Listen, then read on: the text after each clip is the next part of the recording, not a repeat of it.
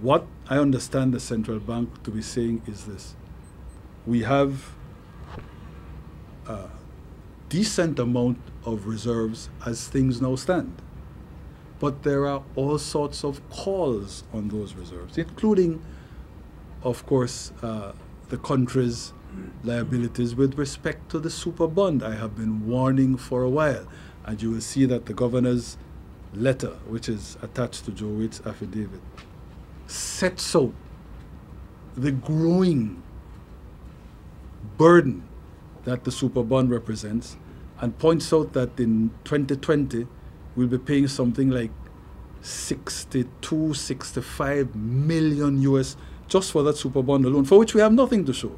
You talk about BTL, we've already made almost $200 million from BTL, and whatever we are paying now, on the Ashcroft Alliance's own projections, BTL stood to make almost $1.5 billion in profits by the year 2025.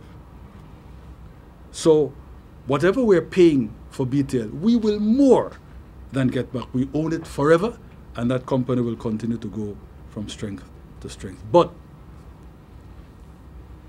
please do not misunderstand what I apprehend the governor to be saying. He must carefully manage the reserves.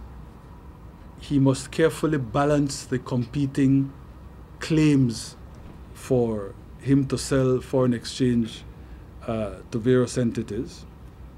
He must do all this in such a way as to ensure that we don't run into trouble, that we don't hit a wall in 2020 when the payments for the super bond will reach that astronomical 65 million US dollars.